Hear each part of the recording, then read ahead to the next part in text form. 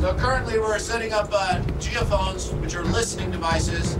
We're also going to set a charge off down here, a dynamite blast. Actually, it's a cap blasting primer, and that will generate energy into the rocks. The more geophones you have set up, the clearer the picture. I'm standing against the south wall here. Our geophones are deployed along this wall here, separated 5 feet apart. We have a total of 24 on this portion of the fissure. On the other side of the fissure is the rest of which brings the whole total to 72 geophones.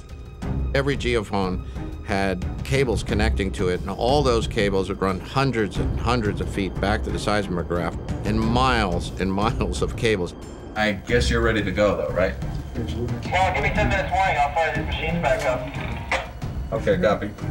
Somewhere down here is a trigger. Trigger happy.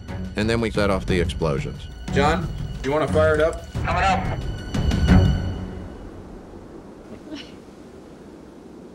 Well, you got us all scared. Now what?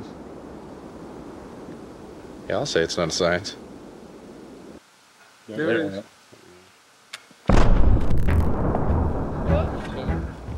Oh, we're really gonna see it this time, man. This is gonna be the ticket. Hey, no profanity. This is gonna be the goddamn ticket. All the data would come in, and the next process, of course, is for John to import it into the Sun workstation, and none of this was done quickly, especially back in the early 90s. The software available back in those days was limited. John was hand coding his own software to start creating a visual representation of it.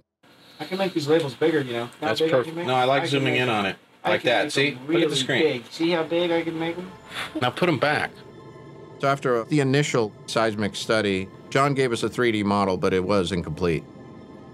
Our original seismic program allowed us to shoot the mountain by putting geophones in the middle and sending signals from both sides of the mountain and collect the data this way.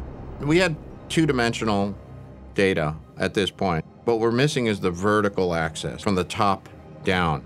We needed to get sensors deeper under the mountain to collect the data from a charge that's set up at the top of the peak, through the mountain, to the bottom of the peak. So with this new information and the clock ticking with the military, we realized we needed outside help.